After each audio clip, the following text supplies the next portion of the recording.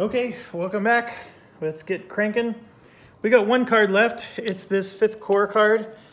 I don't know what to do, to be quite honest. These yellow divisions are very powerful. I can activate any one unit if I wanted to. I do have the Allies Alert special. So let me think about what to do here.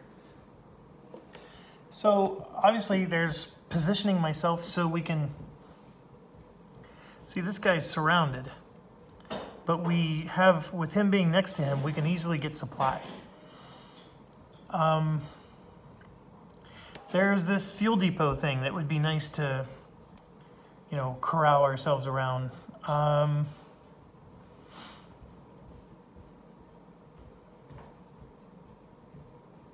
So I could move to do that. There's a bracketed unit here that looks like he's easy pickings.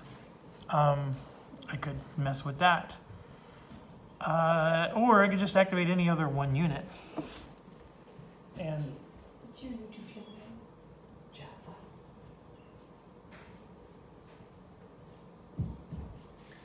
so, sorry, my kids were asking me a question. I got sidetracked.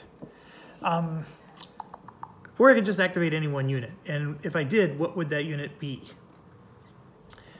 Or I could do the special alert and deploy one of these guys, which I'm sort of tempted to do.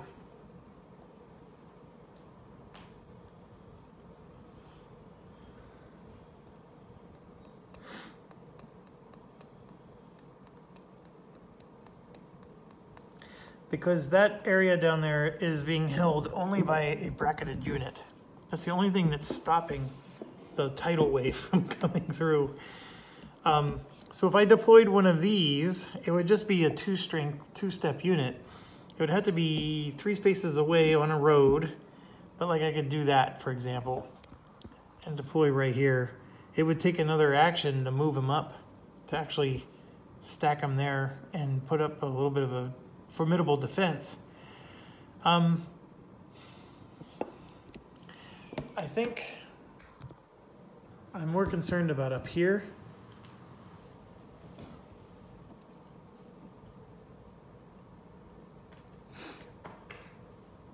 I just don't know where to go.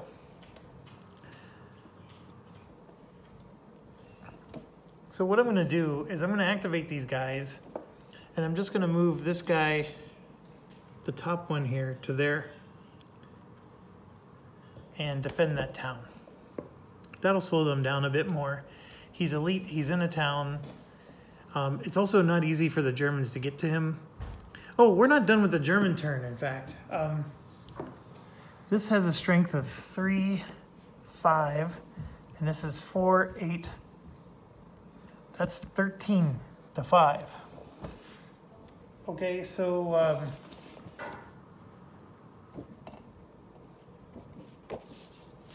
we got to look at the 13 to 5 is what, 2 to 1? That's not super good. So 2 to 1.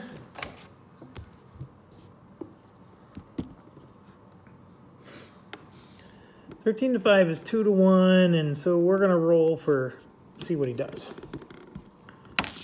I rolled a 9. So they're gonna cancel the attack if it's less than 3 to 1. Okay, so no worries there. And in fact, we had more than 5. We were in a forest, so that would have made it 6, etc. So, sorry, I just needed to make sure we finished the German turn, which we did. Okay, so now everything I just did is valid. My turn's over. So now we go back to the German impulse, and thankfully they are getting lower. There's only 4 cards left. And we drew 2 of them, and this one will be the primary. No, nope, nope, nope. If it says Piper, it's always the primary. Piper is the Pied Piper. Okay, so this one does not have an event on it, so it's gonna just go there. And the Piper one always activates first, and it's going to activate Piper. Ignore allied zones of control. Nope, that's on turn 17. So what are we doing here? Activate Piper and the 150p. So 2 units are going to activate. I don't know what good that's going to do. So the 2 units, obviously, the Piper is here and the 150 is way back here. So let's look at the movement, see what happens. Exit the map, adjacent to the Muse. No and no. Move into an empty allied VP hex and stop. Not gonna happen. Cause surround. Actually, the Piper is already surrounding somebody, but nobody else causes surround.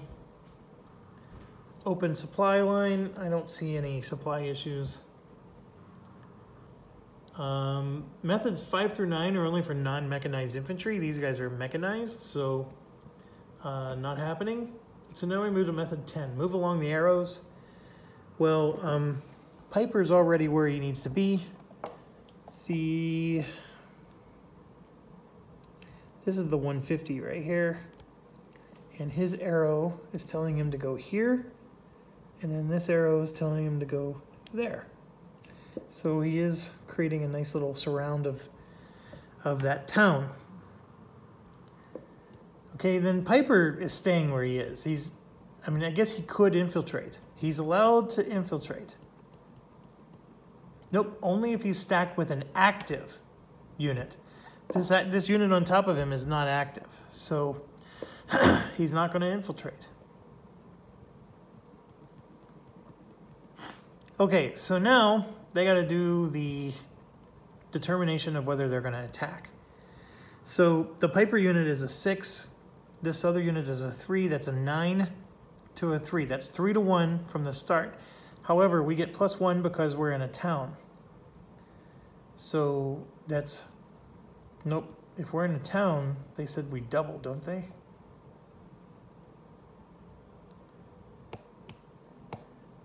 Nope, double the strength of allied units in a city hex, not a town. Oh, I probably did that other turn wrong. My apologies there. I doubled something when I shouldn't have.